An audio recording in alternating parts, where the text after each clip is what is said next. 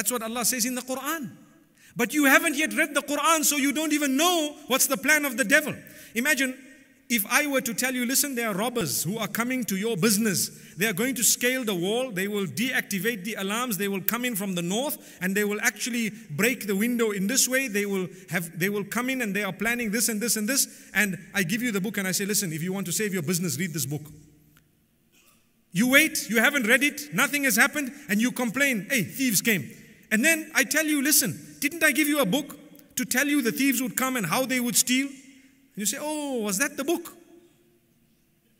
That's what we are doing with the Quran. Allah is telling you, there is a devil. This is what he will do. He will come, he will rob your iman, he will rob your akhirah, he will rob your jannah, which is your aspiration. He wants to take it away from you. And this is how he will do it. He will come this direction, he will make you think, he will make you that. And this is how you will protect yourself from him.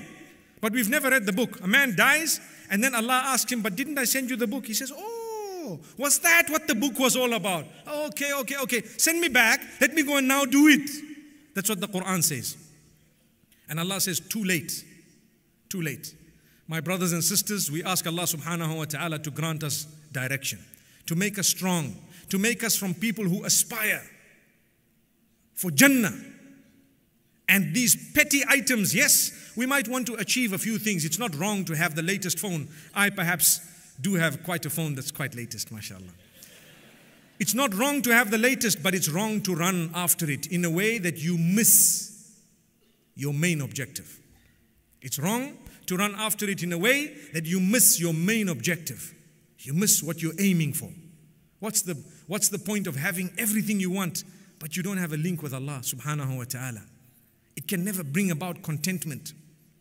If you have Allah, you will always have contentment, even if you have nothing in terms of material items of the world. And if you have all the material items of the world, but you don't have Allah, you will never be able to achieve contentment. May Allah subhanahu wa ta'ala grant us contentment.